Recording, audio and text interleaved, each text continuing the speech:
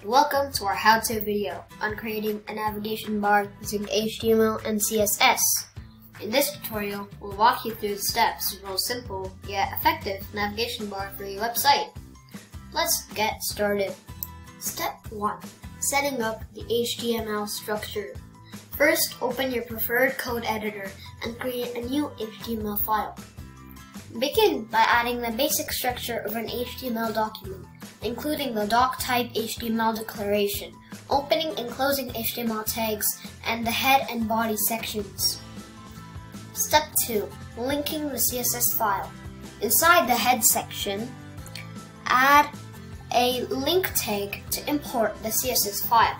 Make sure to provide the correct path to your CSS file in the href attribute. Step 3. Creating the navigation bar.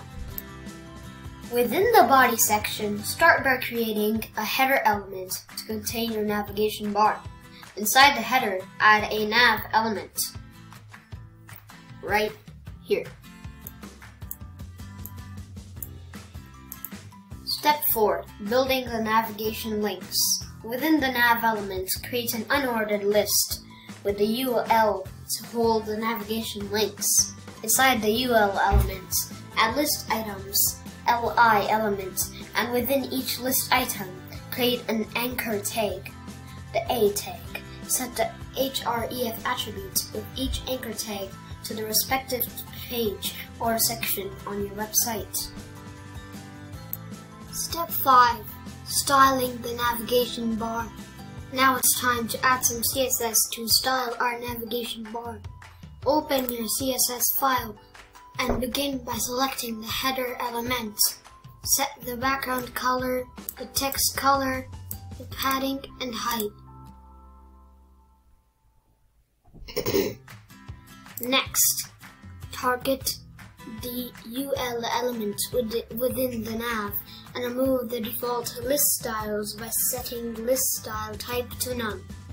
Remove any default margins and padding by setting margin and padding to 0. Then target the LI element by setting the text color, removing the underline using text decoration, and adding some padding for spacing. Finally, create a hover effect.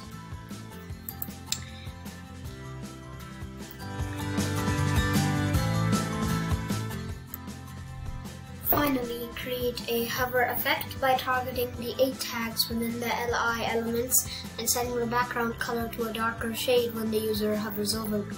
This means that when the visitor hovers over that element, then it will highlight it to your desired color.